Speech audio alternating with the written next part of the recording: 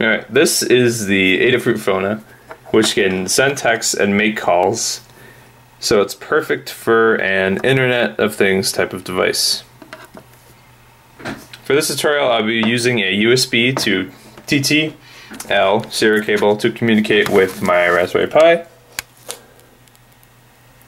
Right there. And there's my Raspberry Pi Zero.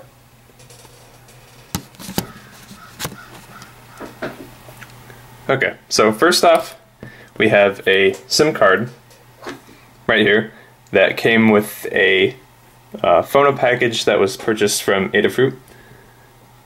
So the first thing we're going to do is put this SIM card into our FONA. So there's a little slot right back here. We're going to pop that open.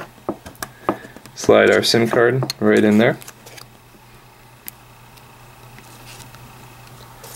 And then close that guy right up. And slide it forward. Oops, give me one sec. Get that to snap in place and we'll be good. Okay, next we're going to wire up our serial USB cable. So the first thing we're going to want to do is take our red wire and put that on the VIO pin of our FONA.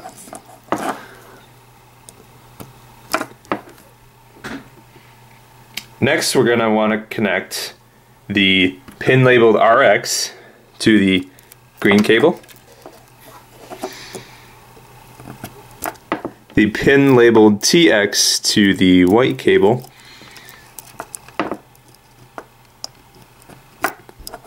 and finally we're going to want to hook up ground.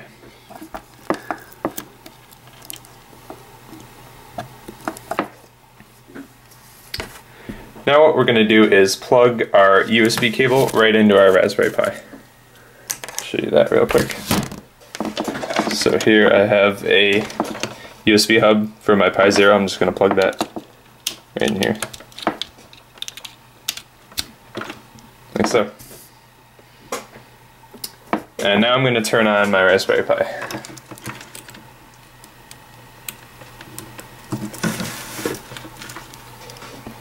So as you can see, we have a blue LED blinking on our FONA chip, and we also have a red network LED blinking. So if the blue LED doesn't turn on, simply hold the power button on the FONA for a couple of seconds. The power button is located right there. So just open my Linux terminal, and the first command that you are going to want to enter is sudo apt-get update. You should do this before you install any type of new software on your Raspberry Pi.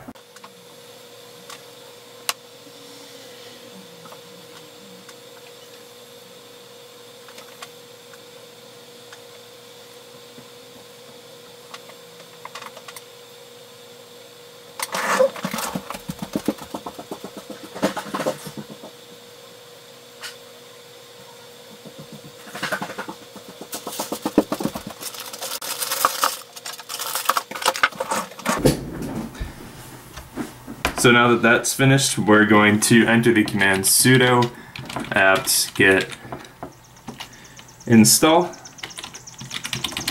ppp screen elinks.